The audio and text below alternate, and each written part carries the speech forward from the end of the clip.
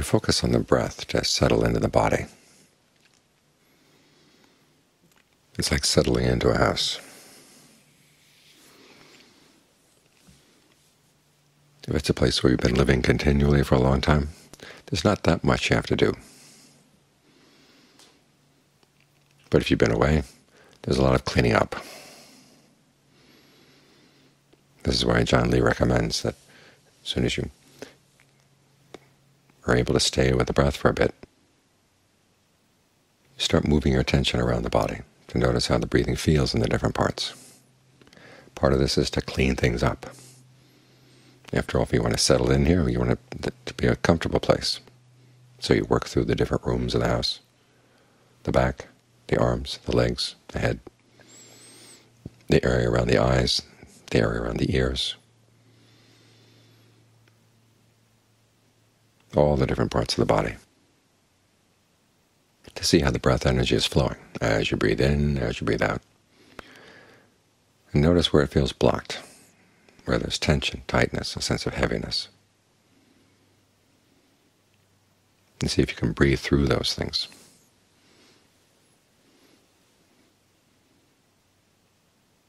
So you move around for a bit, then you choose a spot to settle down. And this is provisional. You're choosing a spot you're going to try out for a while. Again, you're getting to know the different spots.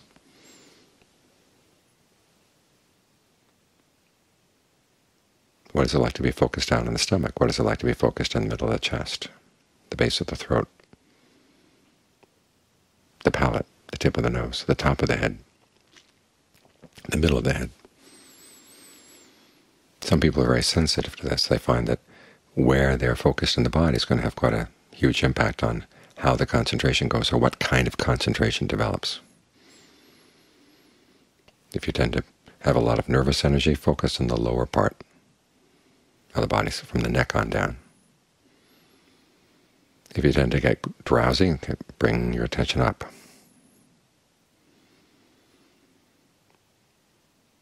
Until you get a good sense of which is the most congenial spot for you right now. Then stay there. Have a sense of commitment. And then from that spot, allow your awareness to spread out.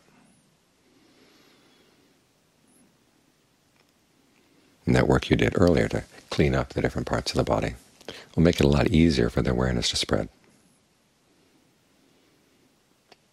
Because at the same time the awareness spreads, you want to get a sense that the breath energy in all the different parts of the body is coordinated. What does it mean to be uncoordinated? Well, sometimes it feels that in one part of the body the breath is going down, in another part it's going up. Or there's a part where it's coming in from the front but also coming in from the back, and they meet. And either they meet and mingle nicely, or else they meet and there's a sense of conflict. To try to resolve those conflicts, because you're trying to develop a good place to stay right here, a place where you really can settle in. And as the Buddha says, indulge in the pleasure of the concentration. That doesn't mean you forget your breath and just hang out with the pleasure for a while. You have to still be with the breath, but allow the sense of ease to flow through the body, to nourish the body, to refresh the mind.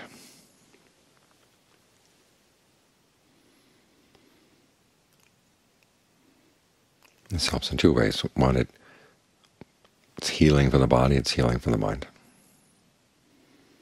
And secondly, it provides a really good foundation for insight to arise. One is insight into how the mind moves around.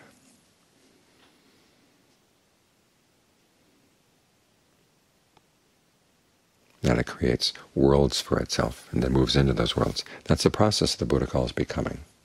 Becoming happens on the large scale, and it happens on the small scale. On the large scale, of course, is when you die and are reborn someplace else. You're a new person in a new world. That's one shift in becoming. But there's another shift in becoming that happens in the mind. You have a desire.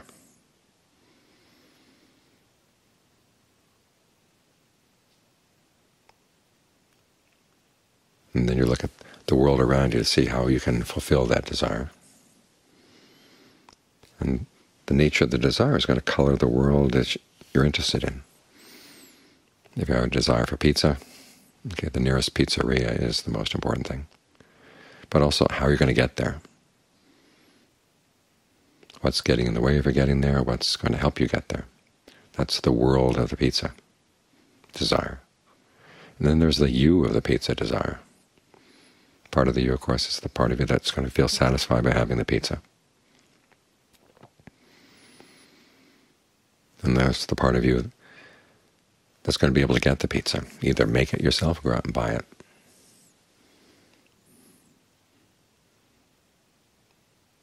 Those are the two sides of you, the consumer and the producer.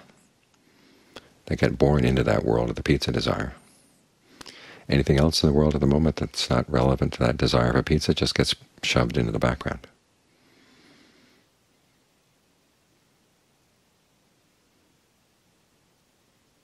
And this way, even though we're all sitting in the same room, we're all in different worlds.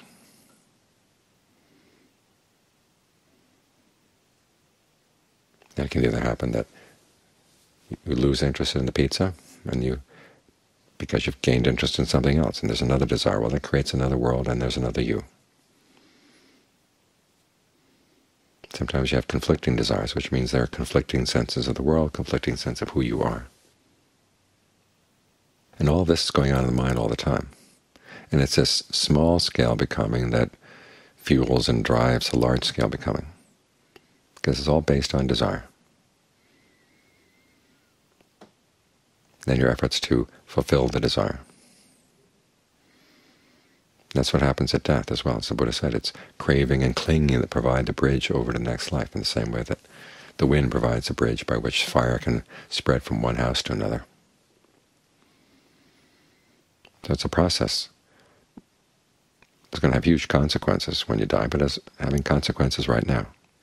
And the ruts you get into, but the desires you give into, whether you focus on and actually try to fulfill. Those will tend to lead you to a particular rebirth. It's like when you go out in the winter. You're driving along a street, and there's some pretty deep ruts in the street, and you fall into the ruts. Well, it's very hard to get out of the ruts. And if they lead you into a parked car or into a tree by the side of the road, okay, it's going to be hard to pull out because the ruts are deep. So you want to be looking at what kind of ruts are you creating in the mind.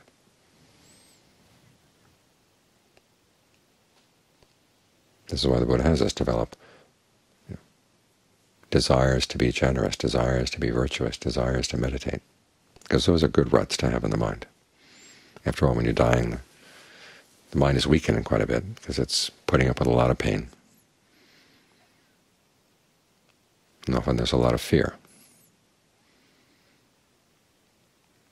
And on top of that, you're going to be making some decisions.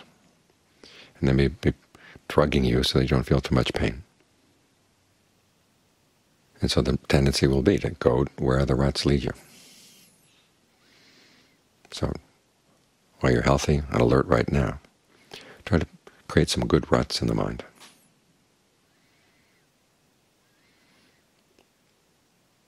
So your desire is to be here with the breath. This too is a state of becoming. You've got the world of the body inside here, and there's the you who's trying to settle in. Well, that's a becoming too. But it's the best kind of becoming. It's the becoming that forms part of the path, because it enables you to see things you didn't see before. When distractions come in, you recognize them as distractions. If the mind doesn't have a specific desire to stay focused, then it just kind of wanders around. And there's no sense of being distracted at all. It's wandering all over the place. But it's just doing its normal thing. But when you set your mind on one topic and tell yourself, I want to stay with this one topic, then everything else leads away. That's a distraction.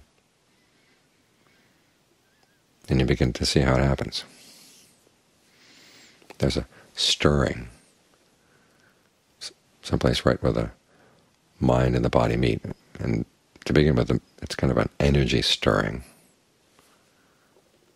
It's hard to say whether it's mental or physical, but you slap a label on it. And the labels you slap on it have to do with your desires. Sometimes you want to think about something, so here this little stirring is the seed by which you can think about it. And then you go, and you're off in another world. And it's when you're here filling the body with your awareness that you can sense these little stirrings. And you can get quicker and quicker at zapping them.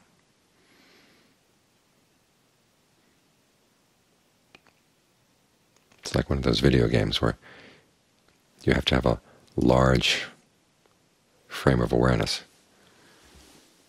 so that you're aware of the entire screen, because the enemy can come in at any little pixel on the screen at all. So they're what they call a soft focus. You are focused, but you're taking a large range. And then as soon as you have a little stirring anywhere, you zap it. And then you go back to your center.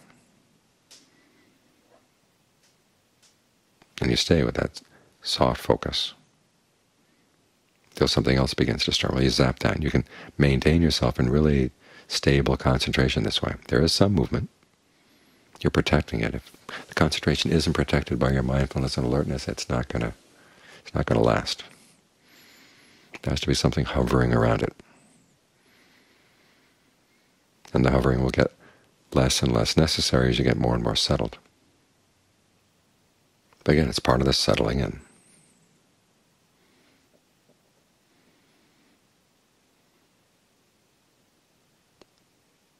So you're learning about becoming right here, right now.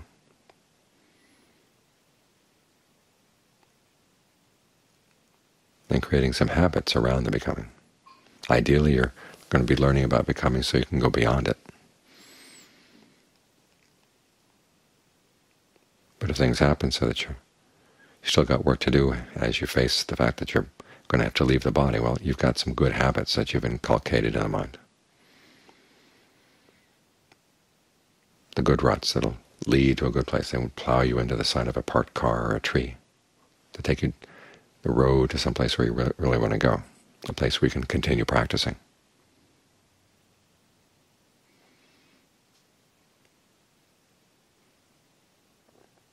So even though they say that concentration on its own is not enough to lead to awakening, still it develops the discernment that you're going to have to use, that directed thought and evaluation that we start as we sort through the body. That's part of right resolve, which is part of the discernment factor in the path. And the alertness that protects this, that's part of mindfulness. All the good parts of the path are all present here in potential form. And so you're not going to have to look anywhere else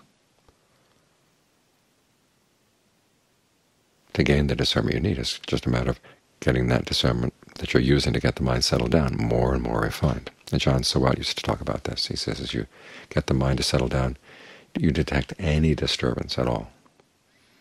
Okay, that's an instance of suffering, instance of stress, dukkha. You deal with that, and then you get more sensitive, and you find more subtle things going on that you didn't see before. Well, you deal with those. And in the dealing with them to get the mind to settle down, you've got to develop your discernment. And with that developed discernment, then you can see subtle things you wouldn't have seen otherwise. This is a necessary factor of the path.